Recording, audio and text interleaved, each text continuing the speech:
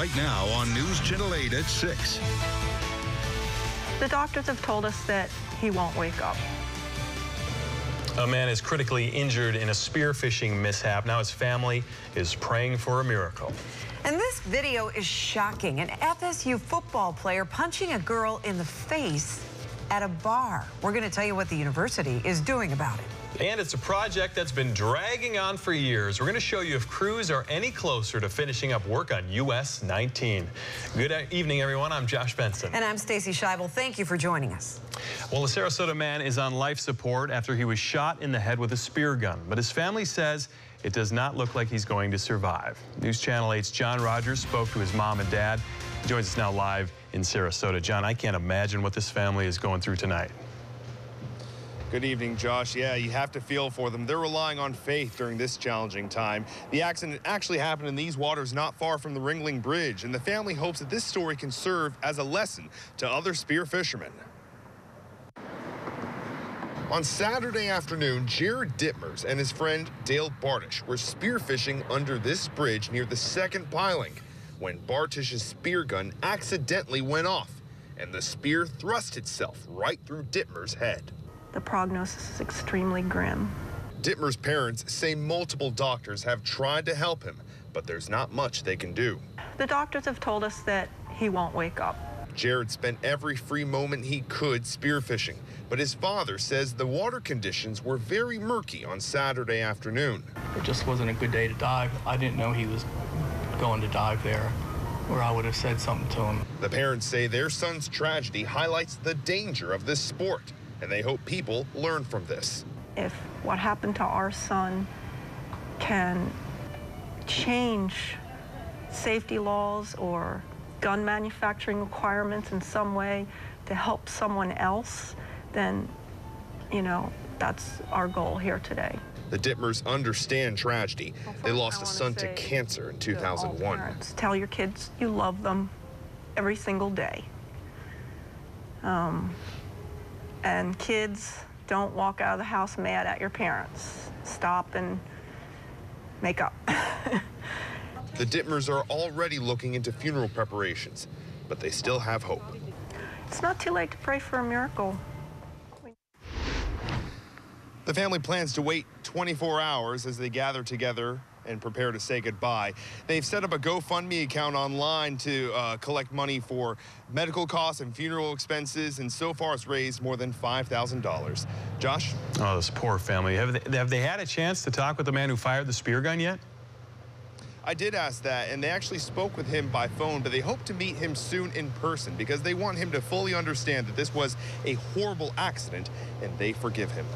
Yeah, very forgiving family. All right, John Rogers live in Sarasota tonight. Thanks, John.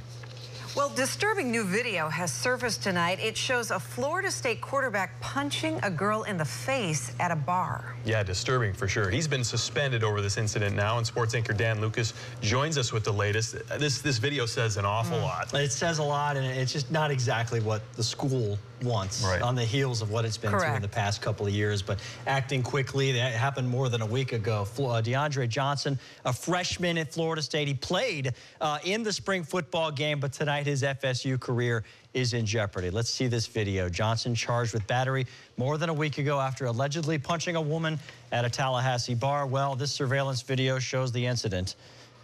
A victim at the bottom of the picture there. According to the woman's statement, Johnson had pushed his way to the bar, and she confronted him about it. She's the blonde there. He's in the backwards ball cap. The video shows contact. It also shows the woman throwing a punch, but State Attorney Willie Meggs was convinced by this video to pursue the case against Johnson.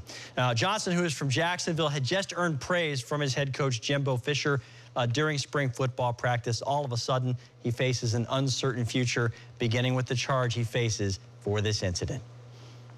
All right, thank you, Dan. Well, a devastating fire in Largo that destroyed livelihoods may have been caused by fireworks set off on the 4th of July. Fire officials are still working to confirm the cause, but they have not ruled that out. News Channel 8's Lauren Make joins us now. She is live in Largo. And Lauren, what are you learning more about the fire today? Good evening, Stacy. Well, so far, they don't believe that it was an electrical issue or arson, but lightning and fireworks are still on the list as possibilities. Now, today they put up these fences here behind me to keep people out because it really could be dangerous in there. But I spoke with a couple who just had to see for themselves. Actually had the little unit right here on the end when we started 18 years ago. Mike and Sharon Carter came to see what was left of what they built. What was it like? It was devastating. Everything's burned to the ground. There's nothing left. The intense fire even caused the ceiling to collapse. How did you hear that it had happened? I got a phone call from my brother saying it's gone. It's gone. House of Shades and Lamps is a family business. This is how Sharon Carter remembers it. Her granddaughter running through the aisles, squealing with glee. So this view is hard to see. Our life gone. Sorry. Okay. The fire that took so much started in an unusual way, high up in the building.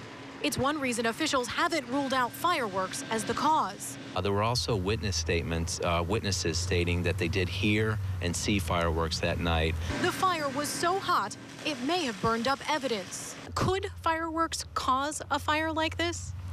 It could, if fireworks were to hit the building and it went unchecked. Mike Carter's message to anyone using them: it's illegal, number one, and it can devastate people's lives. But from devastation, they try to carry on.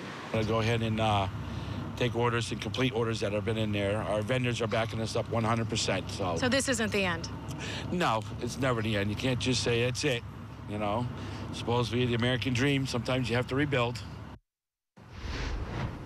They are trying to do just that. This family does not have insurance for their business, but they looked at a new location today. They are forwarding calls to their cell phone and just trying to keep working. Stacy? Boy, you feel for him. Such raw emotion, just awful. And you mentioned that the evidence may have actually burned up, so is there a chance we'll never know the cause? Absolutely. There is definitely quite a possibility of that, actually. However, I can tell you that this has certainly stirred that conversation about the dangers of fireworks. Stacy? Absolutely. Lauren Make reporting live in Largo tonight. Thank you. The search continues for what could have sparked a huge fire that destroyed a piece of Tampa history. Over the weekend, the Guerri cigar factory burned to the ground on 26th Street in Tampa.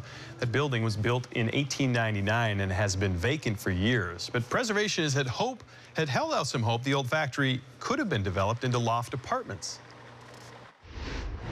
That's something that Ybor City really needs, is residential. And when something like that goes away, it potentially takes away additional residents for Ybor City. All designed the same way. There had also been another fire at the vacant building in 2000, but it was minor and it was put out quickly. That sure didn't happen this time. Well, a popular restaurant is closing its doors, and the reason behind it, pretty unusual. Yeah, we're going to tell you why the owner of the Sarasota restaurant says the homeless hurt his bottom line. 8 on your side is looking into why construction on US 19 is taking so long to complete. We'll show you if the multi-million-dollar incentive offered by the governor has sped things up.